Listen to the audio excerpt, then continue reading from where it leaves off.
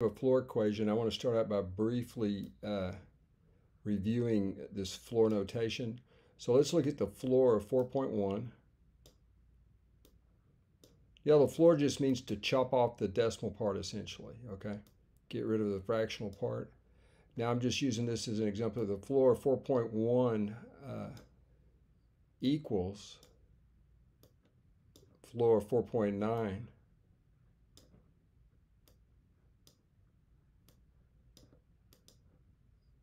And they both equal to 4.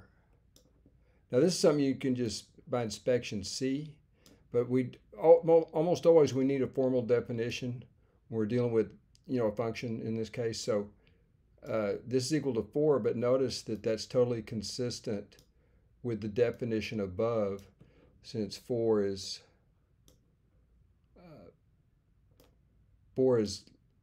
using the right hand side of this definition right here. 4 is less than or equal to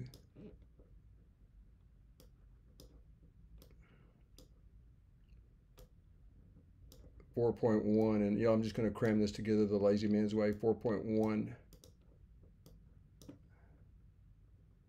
and I'll put a comma here so I don't have to write it down again. 4.9, and that's strictly less than 4 plus 1, which is 5, right? So again, notice how that completely lines up with the definition.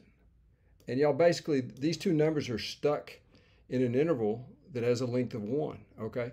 And that leads to this observation that the floor of two values, probably different values, is equal if and only if the difference of those two values is less than 1. Now, I put absolute value here. We are looking for positive integer solutions, so we don't really have to worry too much about the absolute value bars here. And also, x over 9 is greater than x over 11, okay? So anyway, this is just some fairly routine algebra here. We're getting x isolated in a less than or equal to sense right here.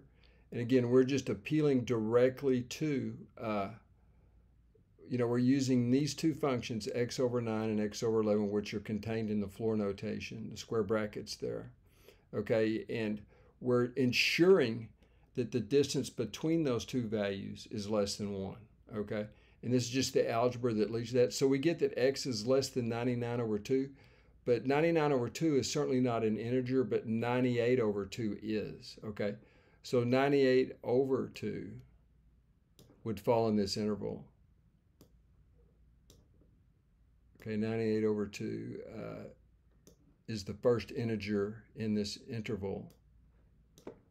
And 98 over 2 is equal to 49. So you see the 49 is our answer actually. All right, because we're just looking for an upper bound to the solution set. So let me put 49 right here. Okay. Now I went ahead and listed all the possible solutions. These are all the positive integers or natural numbers. 1 all the way up to 49 are possible solutions. But this would be the answer to the question right here, 49. Now, an upper bound for any type of problem is a nice idea. I mean, a nice thing to have because it kind of limits your search for solutions. If you have an upper bound, a least positive integer upper bound, you know when you can stop. You can try all the numbers exhaustively up to 49 and then write them down and know you're done after you've reached 49. Okay, now let's just look at a couple of examples. Here's our original equation. Now notice here that 49, I'll pick the very last number. It's a possible solution. Let's see if it is. 49 over 9. Okay, and then we'll do the floor brackets. Let me know what you call those, folks. The floor brackets, we'll call them. Okay, so 49 over 9. Okay. And then right here we have 49 over 11.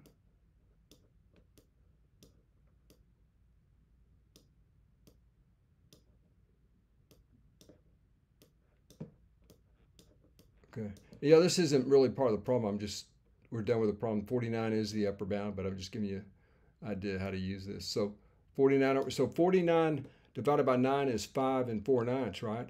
So this is actually equal to 5 here, right? Okay, again, y'all, 9 times 5 is 45.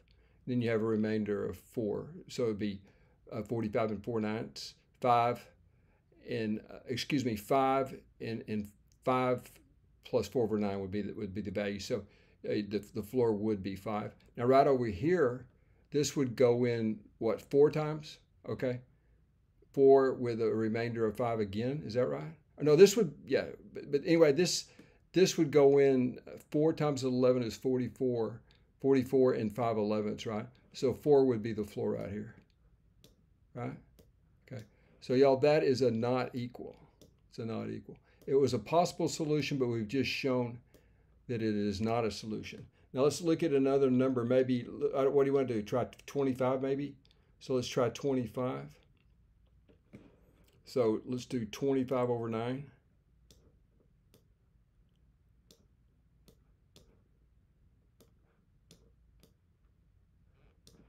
Floor brackets. Okay, and then let's do 25 over 11 over here.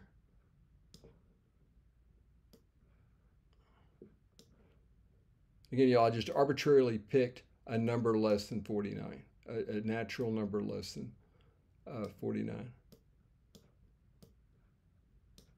Now here, let's see, 25 divided by 9 is a quotient of 2, right? It's 2 times 9 plus 7, right? So the floor here would be 2, right? This would have to be 27 before it would reach a floor of 3, right? 27 divided by 9 would give you 3. So 25 over 9 definitely has a floor of 2.